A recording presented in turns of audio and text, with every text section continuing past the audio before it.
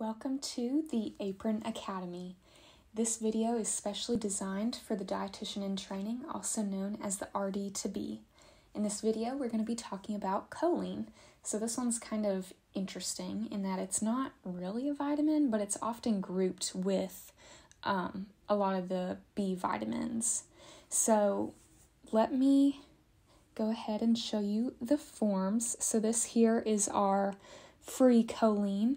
It is a water-soluble form, and as I mentioned this, I do want to say choline is very interesting. It can act as a water-soluble vitamin and as a fat-soluble vitamin, so it kind of plays both sides. So again, this free choline works as a water-soluble form.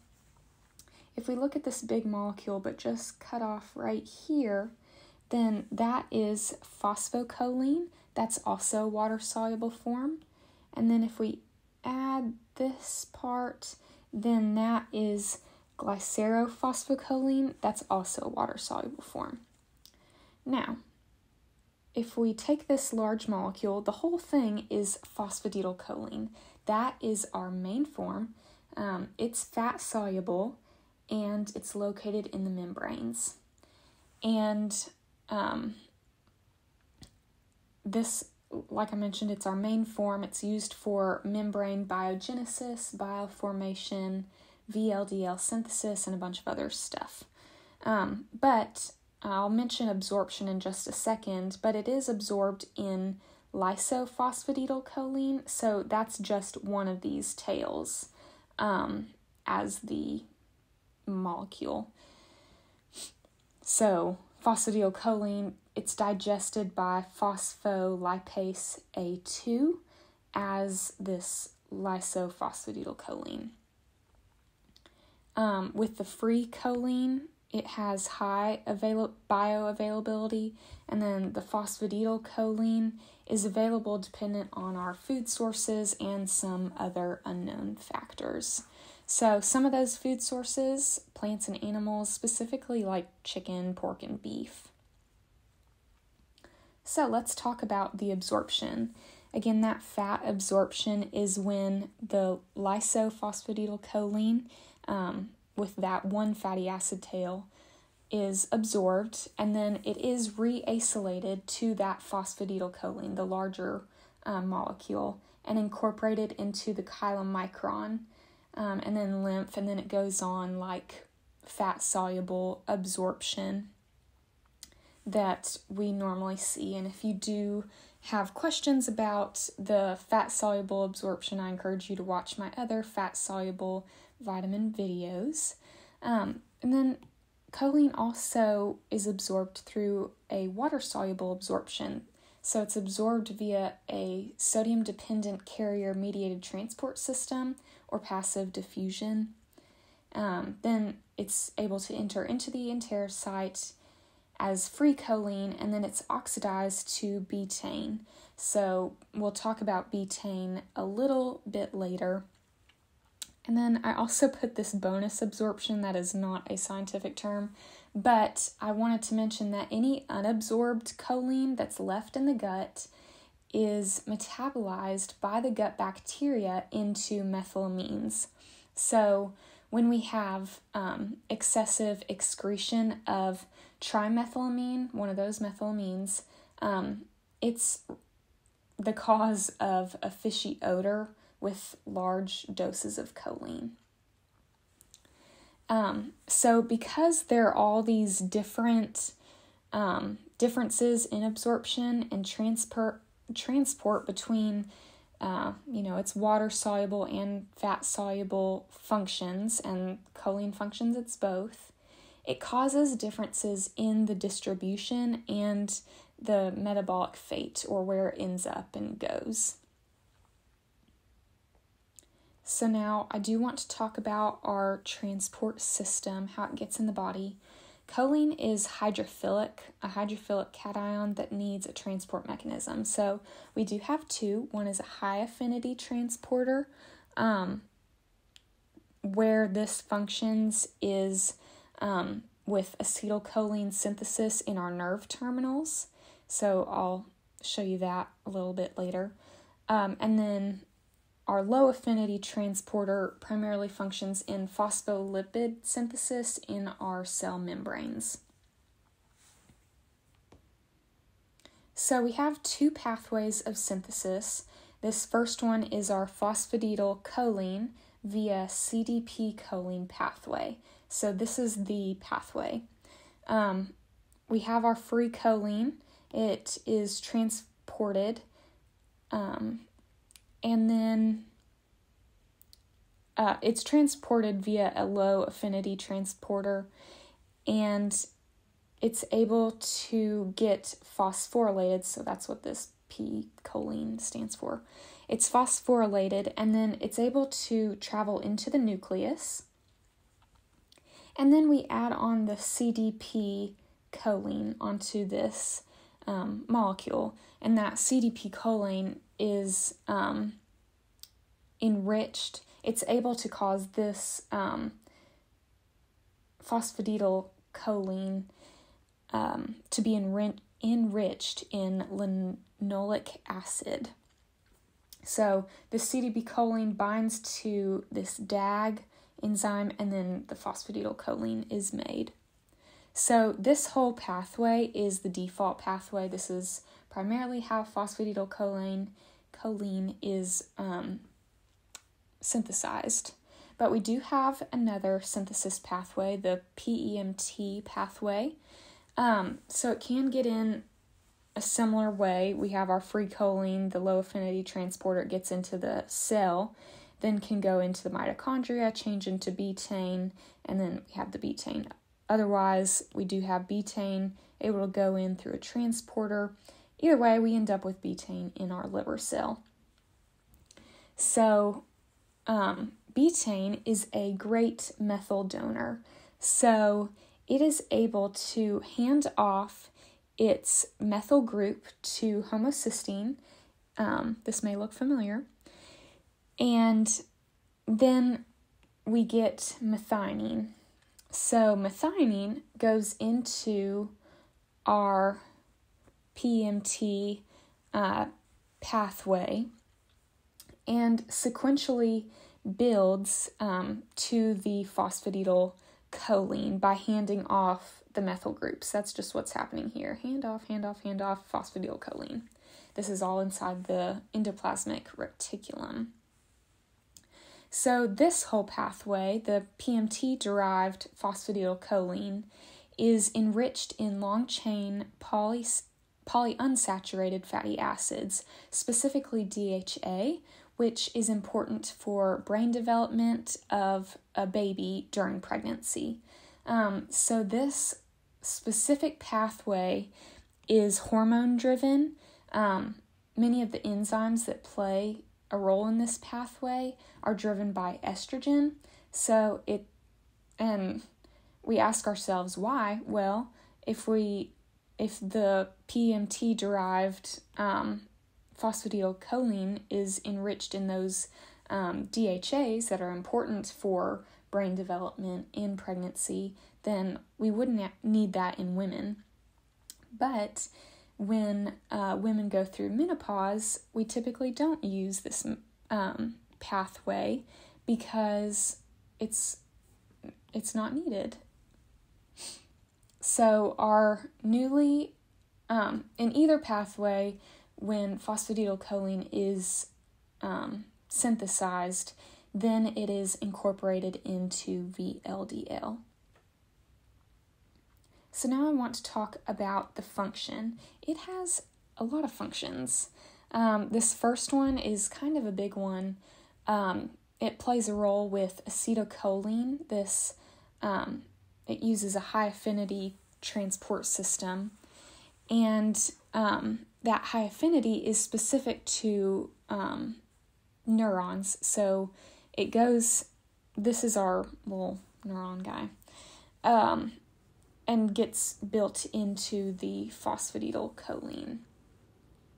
So, now let's see. Okay, I kind of just want to talk out this whole dilly-do. So, I kind of have this pink is a little different. So the phosphatidylcholine is built into our cell membrane. It functions there. It's stored in the membranes, but it can be used if needed. It uses this low affinity transporter, but this isn't this function that we're talking about. I did want to just show that it is in the membrane, but this is kind of where we're at. So the choline, we use acetylcholine or acetyl-CoA. We get acetylcholine. These are these little blue dot things. So it is incorporated into the vesicles in the presynaptic neuron, and then it is to be released into the synaptic cleft, which then transmits a signal. So acetylcholine, all these blue things, is our chief neurotransmitter in our central nervous system and peripheral nervous system. So in order for it to be created and even get to this point, we need choline. So very, very important. When it's done, acetylcholine reacts with this acetylcholinesterase, which terminates the acetylcholine signal by hydrolyzing acetylcholine to get acetate and choline, goes back into this high affinity transporter, and then we have the choline and can kind of keep going.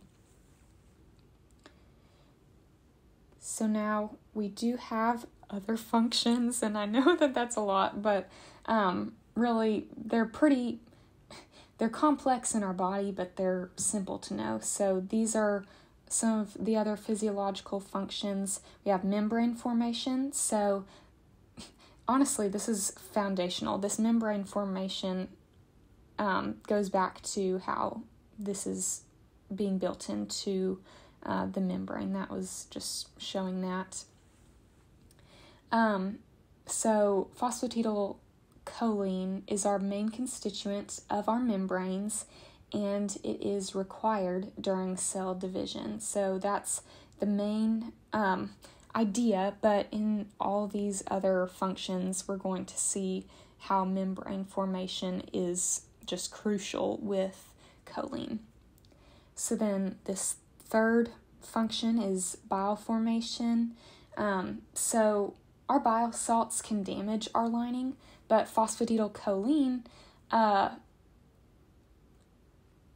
protects hepatocytes and our bile duct epithelial cells. So what is it doing? It's protecting that lining, or the membranes, and then it's reabsorbed into our chylomicrons. This fourth function, VLDL, biosynthesis and secretion. Phosphatidylcholine is our main lipid in our monolayer surrounding the VLDL. So if we do not have VLDL, we often see fatty liver because we can't transport out the fat with our VLDL. So without choline, without phosphatidylcholine, no VLDL is made, so fat is basically stuck in the liver, causing that fatty liver. Fifth, we have this secretory pathway. So the Golgi also need phosphatidylcholine because the Golgi is basically budding off of the membranes for vesicular transport. So again, it plays a role with the membranes. Next we have brain development and cognition. So the membranes of our nervous system, epigenetic changes when we don't have enough choline in utero. So as the brain is developing in utero, the baby needs choline in order to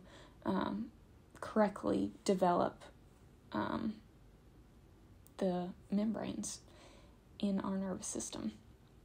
So then now methyl group donors, we saw that with the homocysteine.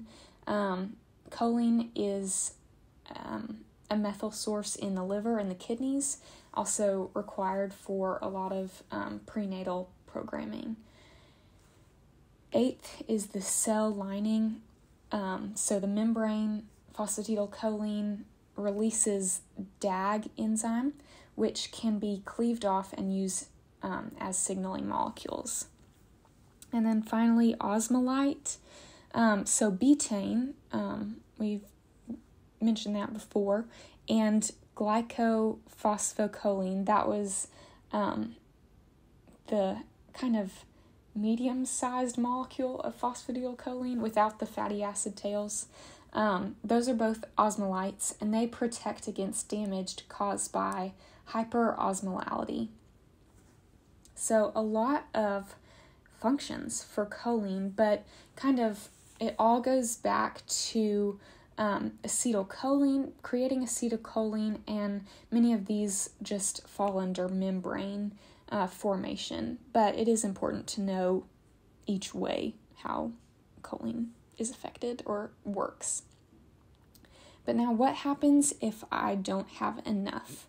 So I mentioned with our VLDL biosynthesis, if we don't have the choline making the VLDL, allowing the fat to leave, then we end up with a fatty liver. So that is something that happens if we don't have enough choline. We also have just liver dysfunction because there's often leakage or oxidative DNA damage, and our liver enzymes in blood, or liver enzymes are in the blood because of lost integrity of that membrane. And we also see birth defects. There's a risk of neural tube defects, so that was similar to folate, but it's the same with choline. Have risk of cancer, specifically breast cancer and colorectal cancer in women. And then we also have an increased risk of Alzheimer's. So there's a decrease in that acetylcholine synthesis. The neurotransmitters or synaptic pathways are not functioning like they should. But it is interesting that studies have shown that the CDP choline, which is one of those intermediate products, those supplements can help improve memory and behavior in Alzheimer's patients. So that is interesting. And then also many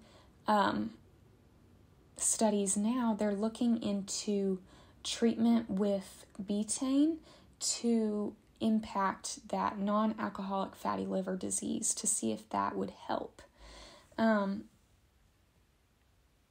That's pretty much all I wanted to talk about, but choline, you don't hear a whole lot about it. It's kind of in the middle of the,